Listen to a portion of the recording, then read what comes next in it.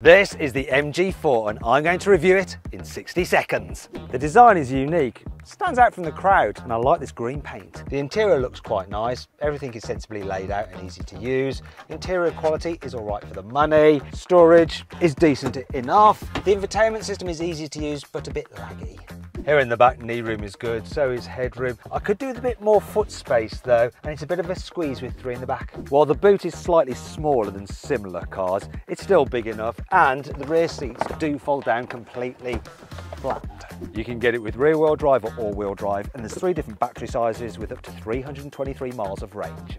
This car is really comfy to travel in. It does get a bit noisier at higher speeds, but on a twisty road it actually corners quite well, and this XPower version is insanely quick for the money. Overall, I rate the MG4 9 out of 10.